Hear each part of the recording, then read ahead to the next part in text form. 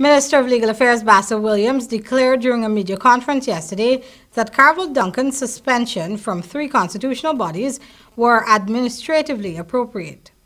If you have a criminal offense and you're working with an employer, the employer doesn't have to wait to see whether you're convicted before the employer could decide whether you are good for his employment or not.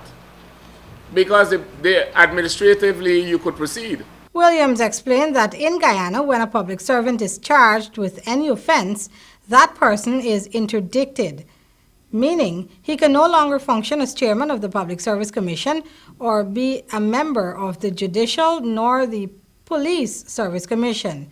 These bodies are responsible for, among other things, penalizing errant public servants.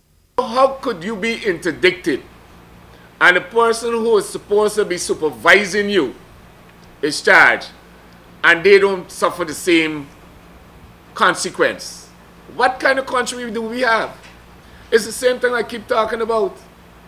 We're trying to create some superclass in this country and see other people in Guyana's grass.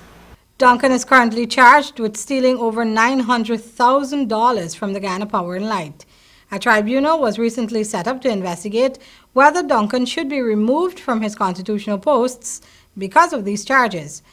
That was recently blocked by a High Court order handed down by Justice Franklin Holder. And we don't have to wait for no criminal matter to be completed to move administratively against anybody. That's always been the rule. The High Court order stated that the tribunal was set up by President David Granger following what was seen as unconstitutional advice given to him by Prime Minister Moses Nagamutu. After several months, the case is that they never received the notice from the Prime Minister.